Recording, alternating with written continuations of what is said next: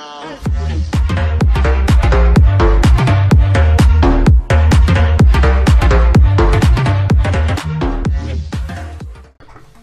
what's up guys, welcome back to another video. Today we're back and recording another FIFA 17 player review.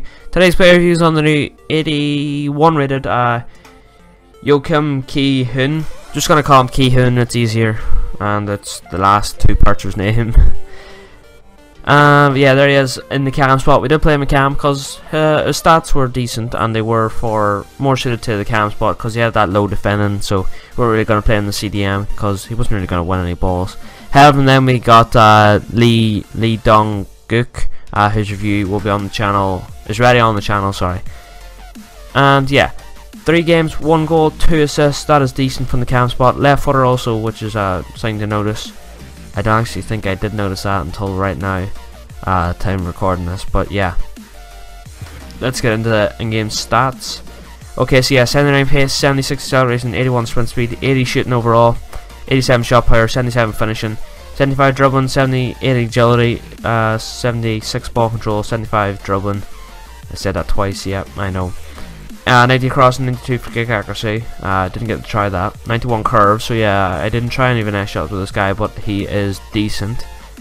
80 long pass, 83 short pass, 74 stamina, not really the best, but 82 strength. Pause video if you want to look them more in depth. Hit the ball straight into him, and yeah, he does finish. Great little goal there from Ki-hoon.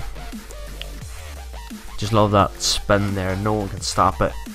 And yeah, we did put a shooting down his homes pros. Great shot power in that one there to beat the keeper and just make its way through, even though he did get a touch. Here now the ball, just beating all the defenders, and so unlucky at the score. But we did put his dribbling down as one of his pros there. Again here, just a lovely through thread through pass. What am I on with thread through pass? Is that a thread through pass? I don't know. But lovely over the top 3 ball, sorry, maybe that's what you call it. And yeah, his passing is exceptional. Here again, his passing to get the assist for that one.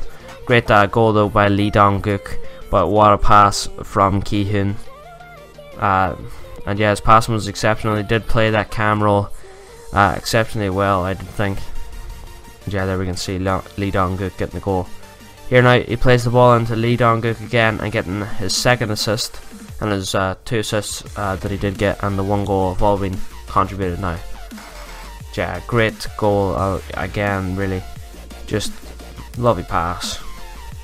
Lee Dong-gook was just great position, really.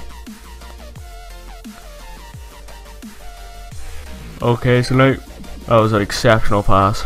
Getting tugged by the defender and just to sneak around him, put the ball into Lee Dong-gook. Unlucky he couldn't score.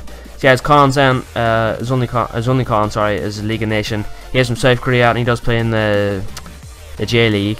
So yeah, not really gonna want to go near this guy really, but maybe as a super sub he would be decent. So yeah, he does have pro dribbling. It's not actually the best, 75 there, but I did feel he could be quite an evasive player. I think he was quite small, and so yeah, he can wave in and out of the defenders.